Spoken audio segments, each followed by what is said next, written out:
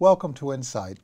Today we're chatting with Joi Gordon, CEO of Dress for Success Worldwide, a global nonprofit that promotes the economic independence of disadvantaged women by providing professional attire, a network of support, and career development tools to help women thrive in work and life.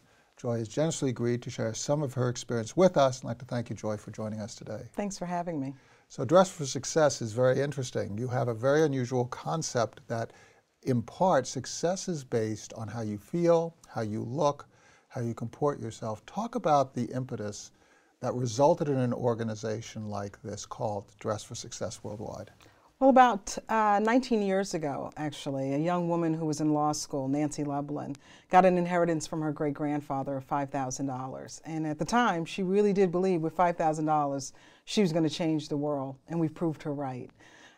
It was in the middle of the whole welfare to work movement. President Clinton was in office, and there was this demand for people to get off the welfare rolls and find employment. Yet, how do you get a job if you don't have a suit? And how do you get a suit if you don't have a job? So we created the organization that really spoke to the catch-22. And it also is a matter of how you feel for yourself. If you're going to change your life, you have to step into a new world, to step into a new mindset. And so much about mindset is about how you look to others, how you see yourself reflected in their eyes. Well, and you know, how you look matters, right? And so people will judge you, whether you want them to or believe they should or not. You're judged based on your appearance.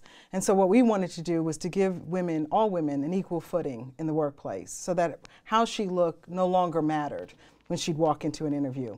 But the suit really is a symbol for success for our women. Many of our women, more than 50% of them, have never owned a suit before. So to have a suit for the first time, that suit hangs in your closet, and it really does become, for many women, that suit of armor. And so for Dress for Success, clothing absolutely matters. But what we do, more importantly than suiting her on the outside, is that we suit her on the inside first. So it's about building her self-confidence and her self-worth. And we do that when she comes to Dress for Success and reaching out to her and talking to her about the interview, doing mock interviews, reviewing her resume, giving her the tips and tools she needs to succeed. And so we spend quite a bit of time with the women who walk through the doors at Dress for Success, not only helping them with their outer appearance, but helping them on the inside. So let's start deconstructing what you actually do. Let's say I am a woman who comes in and I have every ambition in the world. I don't necessarily feel right about walking into an interview for whatever reason. It could be because of my clothes. It could be because of insecurities. So I'm sitting across from your people and I need help. What do I experience? So the very first thing that'll happen at Dress for Success is that you'll be greeted at the door by somebody who knows your name. And I think the DNA of Dress for Success is how you're treated from the time. How does that happen? Am I making an appointment? You are. So women are referred to us by nonprofit job training programs. So we have a lot of information on you prior to you getting to us. We know who you are, what agency you're referred from, and by knowing the agency, we know a little bit about what your circumstance is. We also know where you're going on your interview. And we know your suit size, your shoe size, and all the other things that matter, and what position you're interviewing for. So by being greeted at the door by your first name certainly then creates an environment that's a safe space. And I think the DNA of Dress for Success is about how we treat every woman who walks through our door, which is that we treat her with dignity and respect. And so we have her sit down, we tell her to relax, because it can be very overwhelming for anyone to go to a place where you've never heard before or not know what to expect. And we try to make sure that it's beautiful, that it's an environment that's welcoming, and that we spend some time with her just getting to know her. For many of our folks who walk through our doors, they've come through some pretty horrific circumstances. And so for some, they may have come out of prison, maybe they've come out of shelters, homeless shelters, domestic violence programs, recovery programs. And so being treated with respect is not something that they're accustomed to. And so it's important for us to do that for every woman who walks through our door.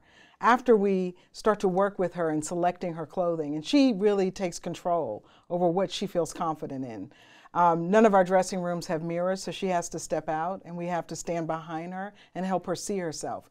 And for many women, it's the first time they've seen themselves in a suit. It's the first time they've seen themselves, and they're standing taller for the very first time. So it's very magical and transformational all at the same time. After we do that with her and get her suited up for her interview, as we like to call it, we sit down with her, we review her resume, we do mock interviews with her, and we prepare her. So you are also acting as consultants, and you're acting consultants in a particular way. You understand these different environments, you understand their cultures, you understand the nuance, which for someone who is unaccustomed to those types of environments, I think of my own children who are unaccustomed to walking into different environments, an environment of a publishing house or a bank or a political office. And I get calls saying, well, what is this going to be like? And I can, of course, answer pretty blithely. But for others where there is no one to call, who do you go to? There's no one to call, right. You're exactly right. For many of our women, they say if not for Dress for Success, they would have never taken the first step. And so we're that coach, we're that cheerleader, we're their biggest fans. And we're also giving them positive words of encouragement. And so we're surrounding with such positivity and our belief that they can start to believe in themselves, and their belief is that they can succeed. And so when she leaves out the door of Dress for Success, for many women, they walk in hunched over, they leave 10 feet taller. They're standing up straight. They're believing in their ability to succeed in the interview. And if she does not, in fact, succeed in the interview, then we have programs to help her find employment. So we have a series of programs that we deliver to our women at different points in their professional lives. When she finds a job, we have a program for her called the Professional Women's Group that's focused on job retention, professional development.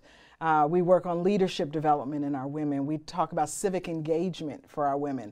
So it's a very holistic approach to how we work with women who come to Dress for Success, who first need to just find employment, who now need to start to build on a career. In many respects, this is not only educational, but it is also building civic society. Absolutely. It's creating independence.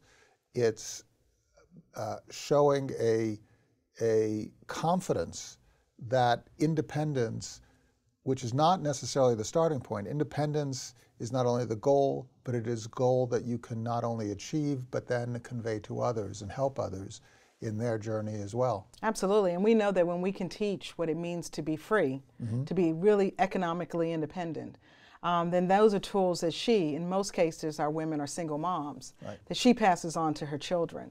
And so the only real way to pull children out of poverty is to find their mom's employment. And so we have an opportunity really to right the wrong and move children out of living in impoverished situations by helping their mom find employment, find self-confidence, find self-worth, and then get on a trajectory towards success. The other aspect that I find so fascinating is this is almost an anti-codependent approach, right? Because this can only take you so far. You know, you can dress up, but if you don't actually do the work, if you don't get to the point where that gets converted into an income, you can go through this a million times. Absolutely. But it will never be satisfying. It will never solve any problem. It doesn't put any bread on the table. No, and that's why from the very early steps at Dress for Success, we realized that if we were really going to define ourselves as an organization that was really going to make a difference in the world and in the lives of the women we serve, it had to be more than clothing. We really had to give women the tools they needed to succeed. And so we've created these wraparound services to help every woman who walks through our door. And in 18 short years, we've helped over 800,000 women get back to work. 800,000 women. 800,000 women, which if you translate that into how many lives it's changed, it's millions of lives because of the children that are impacted by their moms who now work. Let's talk about the value chain and the logistical chain, because you have a logistical issue. You have women who are coming in, and you have something as mundane as providing clothes. How do you assemble that material, the clothing that you supply, and how many locations do you have? How does that all work? Well, the model of Dress for Success is that each Dress for Success, and we have 140 offices in 19 countries, each Dress for Success is independently run. So their own, for the most part, somewhat of a franchise, if you will, right, licensing the use of the name from the headquarters at Dress for Success. So in any city around the world, what you'll see will mirror what it looks like to be a high-end boutique. And in that particular market, it's really the donors and the women in the community who clean out their closets and send us what we call nearly new attire. And so they'll pull out those suits, those pants, those dresses, those briefcases, the handbags, and donate it to the local Dress for Success. And then the process happens in which we go through every donation, making sure that it is something that I myself would wear if I got the And if you dream wouldn't job. wear it, you throw it out. If I don't wear it, I deliver it to another not-for-profit partner that can better utilize those threads. And so whether that's a Salvation Army or a shelter or another organization that needs clothes, not necessarily appropriate for an interview, but just clothing, we then recycle the clothes that are recycled to us to another entity. And so we have so many partners in so many communities. It really, that gift that that woman gives to us for our client really is that gift that keeps on giving. And in terms of your fundraising model, how does that work? So, of course, every Dress for Success is independently run, so they have their own budgets and their own boards. But we certainly, as a global organization and a global brand, we're able to leverage global corporate and retail and partners to be part of the greater good of helping and serving women. So sometimes, for example, one of our biggest partners is the Walmart Foundation, and we've created some very strong programs with them.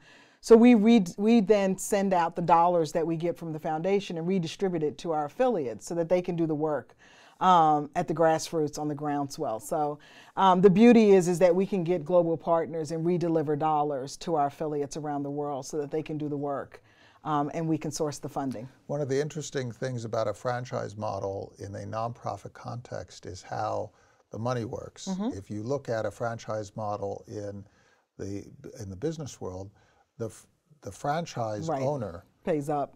Right, the franchisee pays up to the franchise owner who bank, and then they provide certain elements of the logistics chain, and of course it's profit optimized. Sure. In this particular case, you have a situation which is really optimized to be self-sustaining. So you provide expertise, you provide standards, you provide your brand, you provide recognition, you provide some marketing. But the model is really there just to allow the entire operation, the local operation and the central operation, to self-sustain. That's exactly the way we work. And so, yes, we have standards of accountability for our affiliates. We do report carding every 6 months against their last 6 months' achievements. And so we spend a lot of time making sure that we nowhere in the linkage of Dress for Success is there a kink in the link. So, I mean, the model of Dress for Success is that each of our Dress for Successes, now 140 of them, each pay a licensing fee, but it's a very nominal licensing fee. And probably other not-for-profits set up with a structure like us will never have a licensing fee as low as ours, because we're not in it to build a revenue stream from our affiliates. We're in it to have a arm's length agreement, a handshake with them as far as good faith and goodwill for protecting our brand. Right. What we do for our affiliates is that we give them the structure, we give them the foundation and the support they need so that they don't recreate the wheel. They have 139 other models to look at so that they don't have to start from scratch. But we also make sure we have standards of accountability, that we report card them every 6 months against their prior 6 months to see their growth. And it gives us an opportunity to really look at the success of an affiliate and can project where we can see some failure. And you help to fund many of your affiliates. Well, we get quite a bit of funding. And I would say that over the last 5 years, increasingly, we've gotten a lot more affiliate from global companies who want to support our mission of empowering women around the world. And so they'll give us the funding and we'll redistribute the funds to our affiliates. We probably, if you looked at how much money we get in and how much money we give out, we probably give out 3,000% more than we get in. Than we get in from those affiliates. So it's really, you know, for our affiliates, they don't, you know, get the brand and the license to get funding from Dress for Success Worldwide. But certainly if we can support them in doing the work, they need the funding to survive and be sustainable. In terms of the populations served, is it all ages, or is it primarily women of a certain cohort? That's changed. I think when we first started out, it was certainly a much younger population we were serving. I think the median age now is about 35 to 40. But we're seeing an increasingly larger group of older women coming through Dress for Success now. Ageism is real. And so for a lot of women over a certain age, they're finding it much more difficult to find their way into the workforce. And so I think, we will continue to see an evolution of who we serve, but as the population, the boomer population, starts to emerge and move out of the workforce and still need to find some level of employment, we'll probably serve that population even more than we're serving, a different generation. Does that result in a shift in the type of services that you provide, as people who are older might have different concerns or have a different experience base on the one hand, but also face different problems than people who are younger and less experienced? I think the problems can be all relative. The older generation, they're kind of in the middle of the sandwich. They could be taking care of their children and taking care of their parents. Mm-hmm. So it's a different work-life balance. For the younger generation, it's taking care of their kids and themselves. And so it's just the struggle of, I think, being a woman in the workplace and balancing, having a balancing act and juggling so many different things to make not only yourself successful, but your family successful. And you can make your family successful, then that ultimately will make your community an even better community to live in. And you, Joi, know a little bit about balancing. You were named one of the most powerful moms in nonprofit by Working Mother magazines, and you have children yourself. Right. Well, I don't know if powerful makes you a great mom, but I think it makes me a mom in the nonprofit world. And yeah, I've learned how to juggle, but it has gotten easier as my kids have gotten older. But it is a juggling act. It's not only maintaining your balance with your children, but with your spouse, and being great on the job and great in your home and great to everybody who looks up to you. So I try to be a model of success to so many different people. But it's important for me to love what I do, and there is no greater joy for me than Dress for Success. Tell us about your board. How is your board constructed, and what type of expertise and experiences do they bring to that job that doesn't pay? Absolutely. I have the hardest working non-paid group of leaders surrounding me. They're that C-suite executive, from hospitality, from apparel, finance, business, retirees.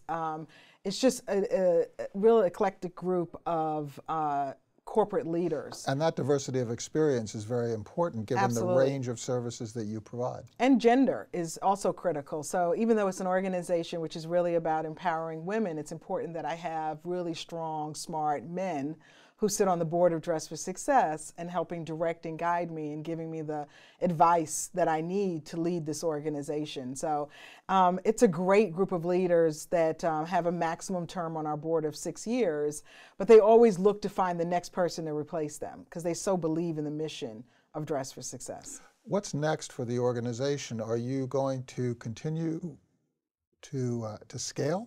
Are you going to evolve your services over the next years, expand your footprint? Well, we're knee-deep in the middle of our strategic plan right now, so those are all the questions that are on the table.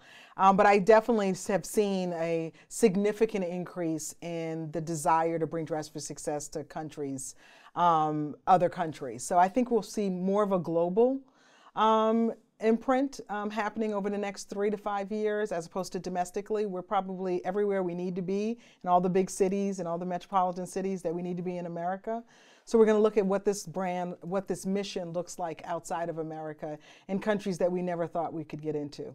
I think it's so interesting to see the world change and shifted as it has.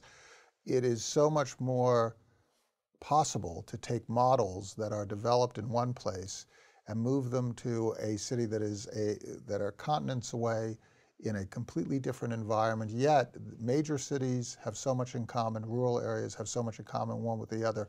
And now with the kind of communication that can be afforded, that type of expertise can really be transferred. Absolutely. I think our greatest strength is that this brand, Dress for Success, not only the name, which is memorable, right, but it's so searchable on the internet. And so sometimes people aren't even looking for the organization. They're just looking for tips on how to dress for success.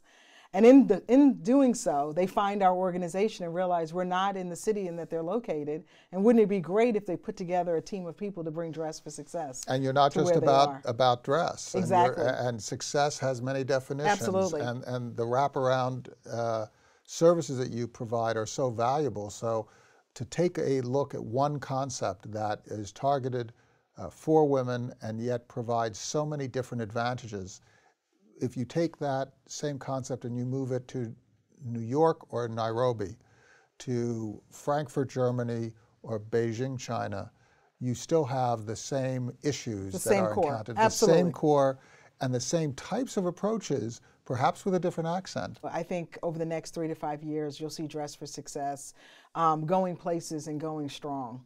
That's our tagline, and that's exactly who we are as an organization. Well, Joi Gordon, thank you so much for sharing the experience of Dress for Success with us. Thank you so much for sharing your insights with us, and thank you for transforming the lives of so many women. Thank you.